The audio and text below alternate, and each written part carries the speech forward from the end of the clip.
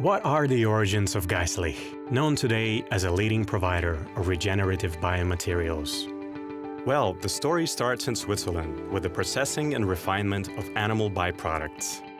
Over time, Geistlich has acquired a vast knowledge in bone, tissue, and collagen handling. Zurich's Leimgasse, or Glue Lane, bears witness to the history of Geistlich. Here, in 1851, Messrs. Heinrich Glätli and Heinrich Geistlich founded Switzerland's first glue factory. Before long, however, they were forced to leave the neighborhood, whose population was on the rise. In those days, glue factories were associated with a number of unpleasant phenomena, including the harsh smell of boiling bones.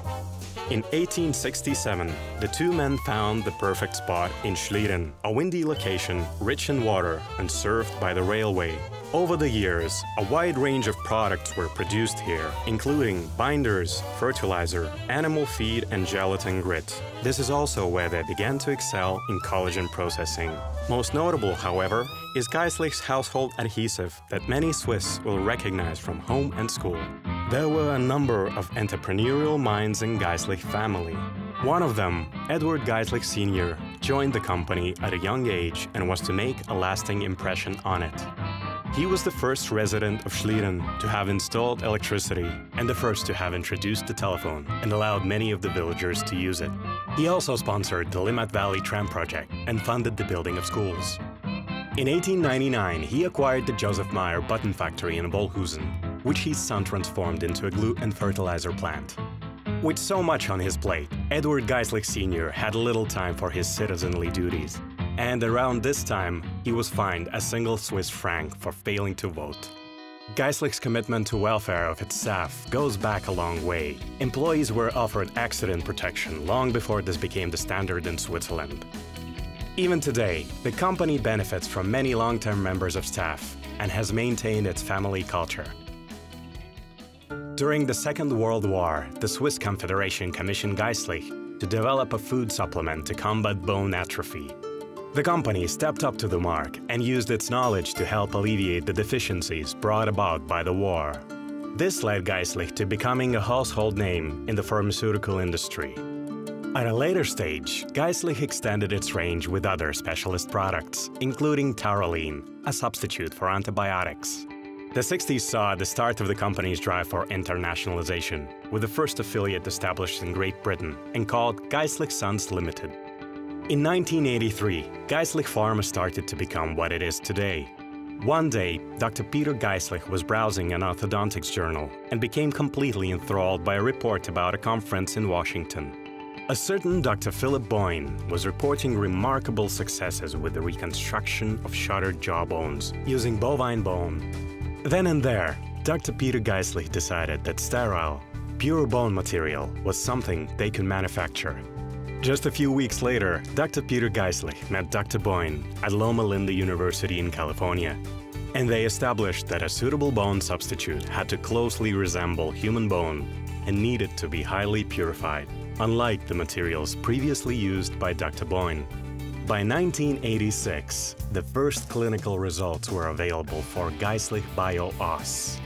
Prior to this, a lot of work had gone into researching how best to remove proteins from bovine bones. The patented process continues to be a closely guarded trade secret at Geistlich. Many universities and dental surgeons were taken with the breakthrough product and carried out tests and research on a wide range of indications. To date, the results have been documented in over 1,000 publications. It is estimated that every 18 seconds sees the use of Geistlich Bio-Os somewhere in the world. In the field of dental bone regeneration, Geistlich Bio-Os is regarded as a reference product and has been the market leader for many years. Similarly, Geistlich Orthos is a go-to natural bone replacement material for orthopedics. The company's pioneering approach and collagen expertise led to a remarkable development in 1996, when Geistlich BioGuide became the first resorbable collagen membrane for oral tissue regeneration. It soon established itself in the marketplace against traditional synthetic membranes, simplifying surgical procedures and improving wound healing. Again, based on its success in dentistry, Geistlich developed a similar product for orthopedics. Today, ChondroGuide is the leading natural collagen matrix in cartilage regeneration. Together with prominent clinicians, Geistlich also developed a new AMIC surgical procedure for the single-step treatment of cartilage damage. The growth of Geistlich Pharma has spawned 3 business units: biomaterials for dentistry, medical for pharmaceuticals, and surgery for orthopedic products. The international network has now grown to numerous subsidiary companies, and Geistlich products are now available in almost 100 countries. In 2003, Dr. Peter Geistlich and Geistlich Pharma founded the Osteology Foundation to give them the great opportunity to promote discussion between academia, research, and industry. Focused on the USA and Canada is the Osteoscience Foundation, launched in 2013. Geistlich Pharma's latest accomplishment is the Geistlich Mucograft. The product opens up new prospects in soft tissue regeneration and wavers the need for painful additional operations to remove gum tissue from the palate.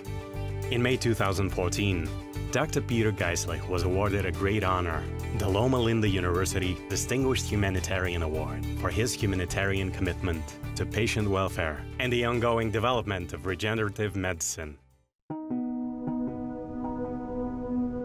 Dr. Peter Geistlich passed away on the 23rd of July, 2014. His scientific commitment, values, and foresight have had a huge influence on the company over the last few decades. A new generation of scientists and entrepreneurs is now committed to continuing his work and is bound to ensure further progress based on a long tradition of regenerative products.